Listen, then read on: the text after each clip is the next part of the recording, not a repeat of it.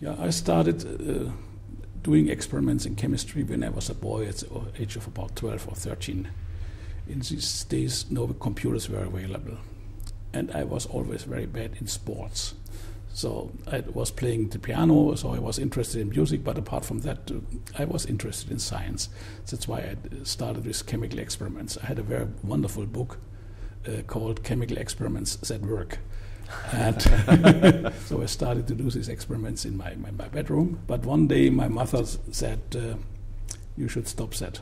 It smells always so terrible, and I'm afraid one day in the morning you will not wake up anymore.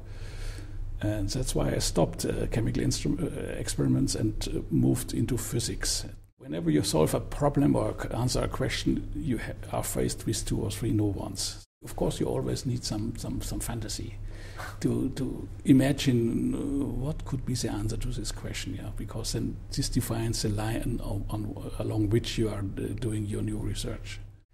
I think it's always an adventure to ask a question and to enter a new field where you don't know the answer in advance. And if you then get an answer, and if this answer is really surprising, this creates a great joy, yeah, always. Many people approach you and want answers to questions you never had thought before, and on quite different things. I can imagine. Yes. Yeah, and you must be very careful with your answers because they can be used and brought to the master sources, and then they are completely turned around. An experience which I never had before.